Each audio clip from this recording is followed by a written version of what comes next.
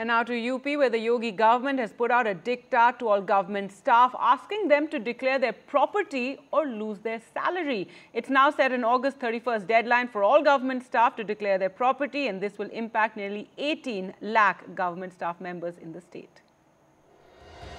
In Uttar Pradesh, government employees face a significant deadline. Nearly 18 lakh UP government employees risk losing their salaries if they don't comply with the Yogi government's diktat on declaration of assets. The order brought in August last year had its initial deadline on 31st December. Then the deadline was extended to June 30th and then July 31st.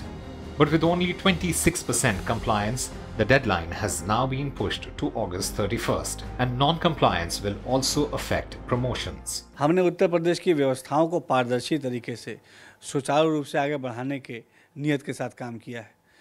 साफ नियत के साथ सही दिशा में विकास, ये हमारी प्राथमिकता है और निश्चित तौर पे हमारी योगी सरकार पूरी ईमानदारी से अपने जो उसकी जिम्मेदारी है, जो उसके कर्तव्य है, उस कर्तव्यों का पालन कर रही है। और जो भी ये दिशा निर्देश हैं या जो भी आदेश होता है, ये उसी क्रम में उन चीज़ों को और मजबूत बनाने के लिए, पारदर्शी व्यवस्थाओं को और मजबूत बनाने के लिए, समाज का सरकार के प्रति विश्वास और मजबूत बनाने के लिए हम काम करते हैं।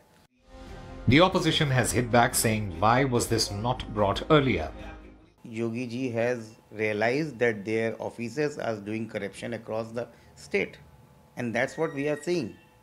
So this order has to be came at 2017 and should be implemented strictly 7 years ago. At this juncture of time, when Uttar Pradesh government is basically on the back foot, Bharatiya Janata Party and Mukhyamantri Yogi Adityanath basically wanted to divert these issues and don't want to come the main issues on the mainstream, and so they are giving these follow-up orders. While the deadline has been extended many times, the latest directive comes as an ultimatum to those who fail to comply. NDTV Bureau Report.